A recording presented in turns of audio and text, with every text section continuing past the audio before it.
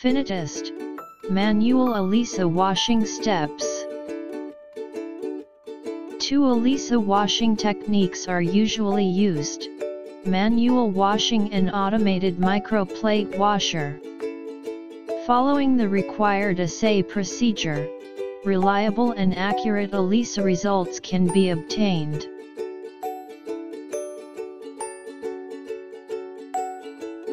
Suggested wash buffer for each well is within 300-350 ul to avoid the insufficient washing of free enzyme and mixture of liquid between each well.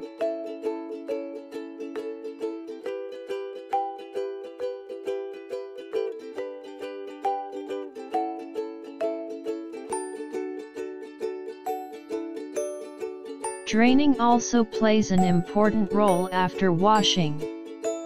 Otherwise, false positive easily happens. Low competition will decrease positivity.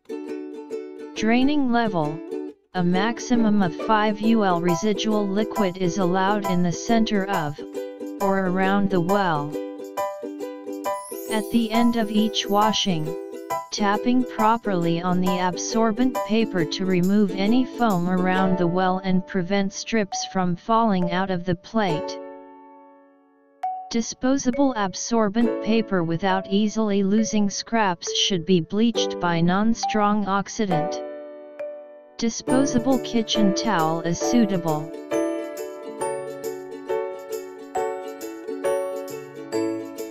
Antibody, antigen, and enzyme conjugate are resistant to dryness. Especially, dryness will make them easily inactive at higher temperature. Thus, reagents should be added into drained plate immediately. Over-dried wells will result in the decrease of positivity due to the inactive protein conjugate.